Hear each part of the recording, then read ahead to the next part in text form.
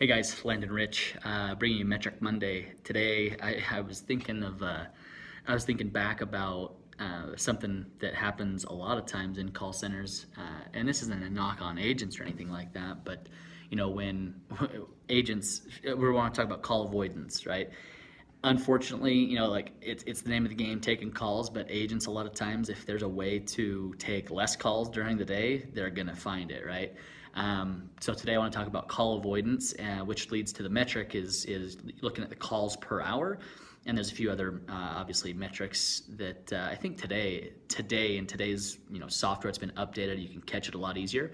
But it was probably about 6 years ago that in our queue, for whatever reason, we were noticing that a couple of agents they consistently took less calls.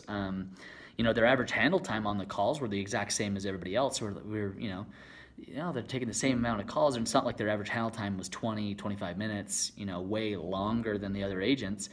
That would make it so their calls per hour was lower, right?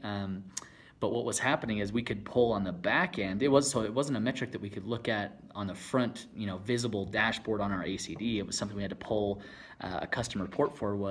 But basically, for lack of a better term, it was start stops, right? So we were on an old software where we would a little box would pop up, right, where it had your timer going, and just by simply double tapping the space bar, you would stop and put yourself into an unavailable state. And within literally double tapping the space bar, you'd go unavailable, available, and the agents figured out that if you did that, if you had been waiting for a long time, you would automatically throw yourself back at the bottom of the queue, and so you would be last in line to take phone calls. So there was a select few, and here's the disgusting part is I don't know how long, I can't remember how long this had gone on for, but we had found agents that were doing this 200 times a day, right? 200 times a day, where if they were waiting for 5-10 minutes in the queue, they knew that they were getting close, they would be the next in line to get a call. And so they would double tap that space bar, and within literally less than a second, right, they would be thrown back at the bottom of the queue, and pure call avoidance, right? So we quickly give them written warnings, final notice on that, because big no, right? So one metric, again, if the start stop report that we were able to pull, we were able to see that. But then specifically, a good way to just monitor that is just to make sure that everybody's calls per hour is in line, and just make sure that everybody's taking the same amount of calls that they should be, right?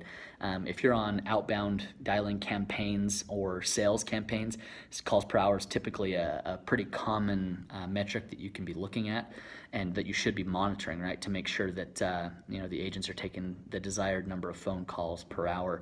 Obviously, there's other metrics that feed into that. Average handle time, the longer spent on calls, the less time that they're going to be available for an actual call in the queue, right? So again, calls per hour, be looking at that call avoidance, wrapping a little bit of wisdom into this this episode of Metric Monday. But hope you guys have a great week. Started off strong. Again, check back every Monday for more Metric Mondays.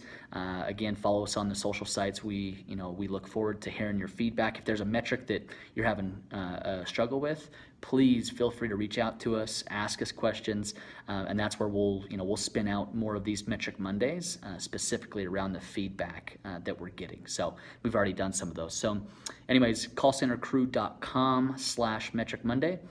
Stay tuned for more, guys. Thanks. Have a good week.